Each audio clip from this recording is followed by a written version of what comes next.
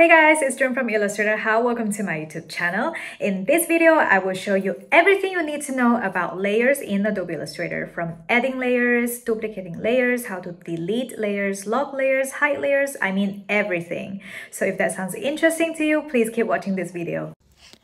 Alright, so I'm going to quickly talk about what are layers in Adobe Illustrator.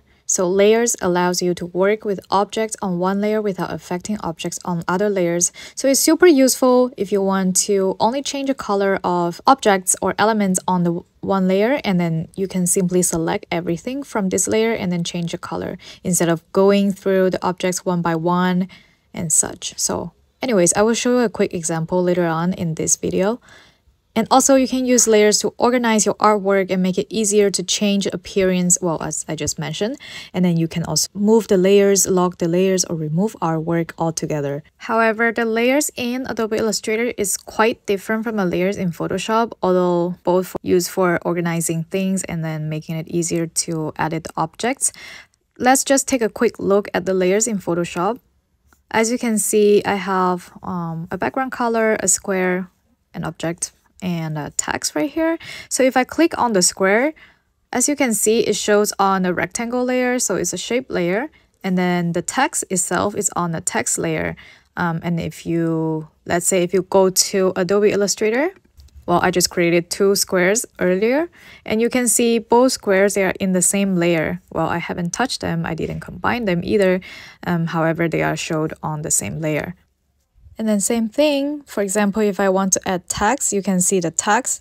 When I added the text here, it also shows in layer 1, if you can see in the layers panel. Unlike in Photoshop, if I add text, the text is going to show on its own layer. Basically, that's a difference. So as you can see, the layers in Adobe Illustrator, they are kind of different from the ones in Photoshop. And if you want to have a new object on a new layer, you will have to add a new layer yourself. Let's say that I want to add a circle. So I'm going to create a new layer and then I'm going to add the circle. And by the way, this is the layers panel. If you are updated to the latest version, the layers panel is already by default next to the properties panel. If you want to open the layers panel, you can go to the overhead menu and choose window layers. Since my layers panel is already open, it shows a check mark, so I can quickly drag out the layers panel so then it's easier to see and I can explain you better how it works. Alright, so this is a layers panel, and as you can see, there are a couple of options down there. Oh, you can extend the panel a little bit. If you want to add a new layer, you can click on the create new layer button and you will add a new layer, layer 3. And if you want to create a new sublayer, the sublayers are the sublayers underneath the layers. So for example, layer 1, I have 2 rectangles and 1 text. So then you can see 2 rectangles in their separate layer and text in the subtext layer. And okay, I'm going to show you another trick right now. So if you want to group the layers, you can go ahead and select the object directly on the artboard and then use the keyboard shortcut Command and G to group the layers.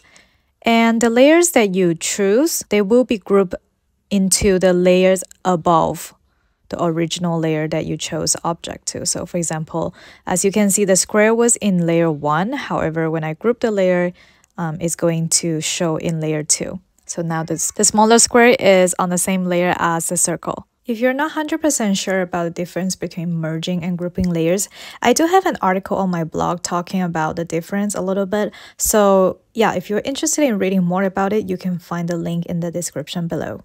Alright, so now let's go back to the layers panel. As you can see, if you want to select everything on the same layer, you can click on the circle right next to a layer name if you haven't seen the circle already.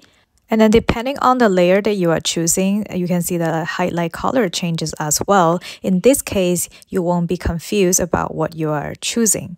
And now I'm going to show you how to duplicate a layer. If you want to duplicate a layer, simply select the layer on the layers panel and drag it to the create new layer icon. So for example, I selected layer 1 and I drag it to the create new layer icon, and then it creates a layer 1 copy. And if you want to delete this layer, simply click with the layer selected, simply click on the trash can icon, delete layer icon right next to the create new layer icon. to quickly delete a layer in Adobe Illustrator.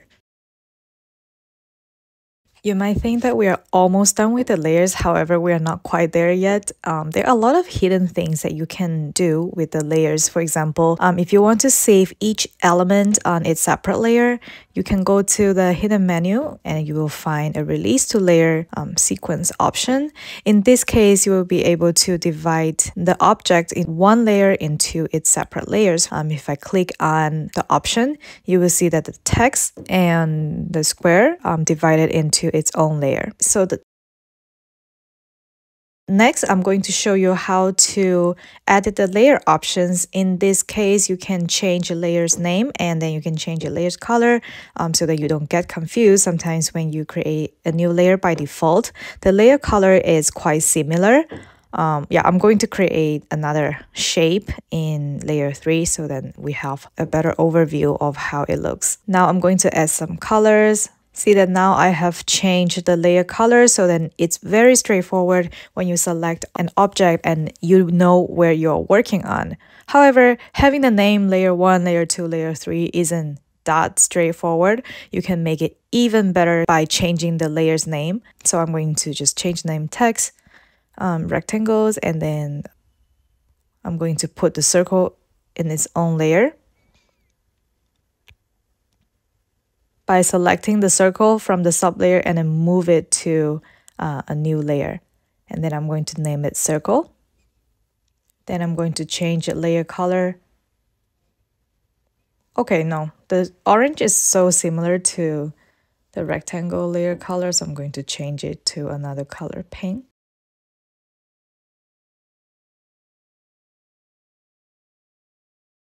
And then if you click on the eye icon, you can actually temporarily hide the layer if you don't want to work on it for now, or you want to see how it looks without part of the element.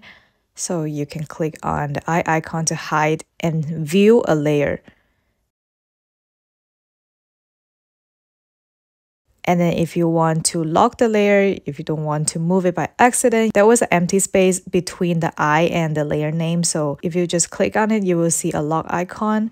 And then when you see the lock icon, it means that your layer is locked. So then you can move around the object. For example, if you want to select all, and then it will select everything except for the locked layer, and then you can move everything together. Alright, I'm going to show you how to arrange layers. It's super easy. If you want to put a layer on top of one another, you can simply just select the layer and then drag it above or underneath the layer that you want to put above or behind. I know in this example, you can't see like a very clear effect. However, when you draw, it's super useful. I'm just going to show you a quick example. So here's a course that I created for graphic design beginners, and then in my vector drawing lessons, I really talk about how you should use layers when you draw, especially when you create like a more complex like vector art. As you can see, I do have a lot of layers there, lock layers, and then I name the layers and I have different color for the layers so that I clearly know which layer I'm working on. Let's say now I'm tracing my face, so which part of my face I'm working on so that I don't edit the parts that I don't want to. And then it also helped me color the artwork much easier than having everything on the same layer. Then once you have all your artwork done, there's something you can do. You can merge or flatten the layer. In this case, all you have to do is select all the layers. If you want to select all the layers, you can go ahead and click and drag through all the layers.